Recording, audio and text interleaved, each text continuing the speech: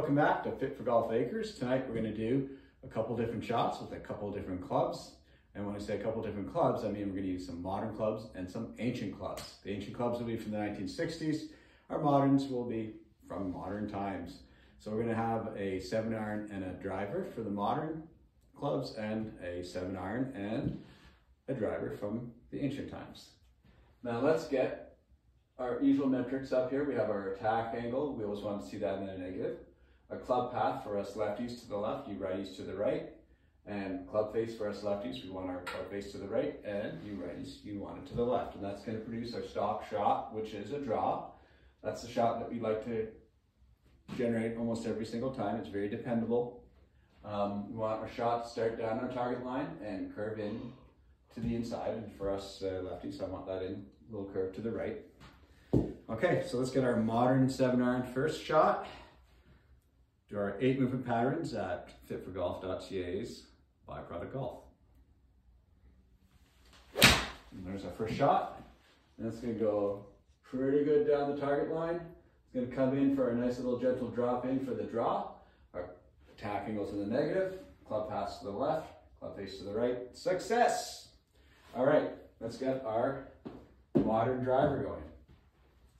And you know, the driver, in terms of attack angle, you'll see a majority of the consensus talks about hitting up or an ascending blow. In other words, we get a positive number with our attack angle, and that's absolutely correct. It's absolutely fine.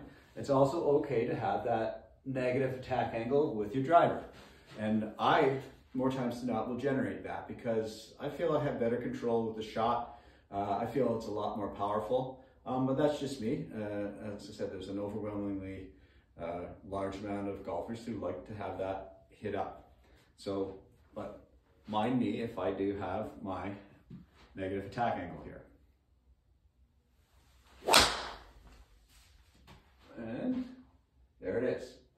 I have an attack angle of 3.1 to the negative there, and that's just me. I do that on a constant basis. My club path to the left, my club face to the right. Another successful shot using our 8 movement patterns. So now we're going to get ready to use our older clubs. But before we do that, we need to go back in time, go back in time, go back in time, go back in time. Welcome back to our 1960 section. We got a blade in our hand, we got the 8 movement patterns in our head connecting to our body, and we are going to try and generate our similar stats and similar straight shots. Here we go.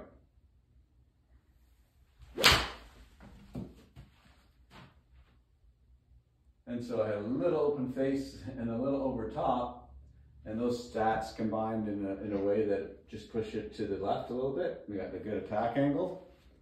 Let's try one more.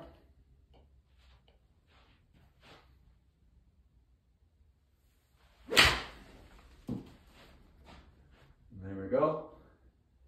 Got the perfect stats, perfect attack angle, and our little drop. And for our final shot, we have an old wood. I call it wood because it is made of wood. That's what they were made of back then. Let's see if we can use our 8 movement patterns, get our similar shot shape and good metrics. A little off balance on that one, but there it is. Perfect little draw, attack angle 2.2, club path left, club face right. This is what I'd like to see every night. Okay. So remember, the 8 movement patterns are going to give you that familiar shot shape. It's going to give you statistics that will be consistent. And when those two are working together, you're going to see lots of great shots. Thanks for joining us tonight at Fit Golfer on YouTube. And don't forget to check our website, fitforgolf.ca, for more information on our programming. Please join us next time as we talk more and more about improving your game.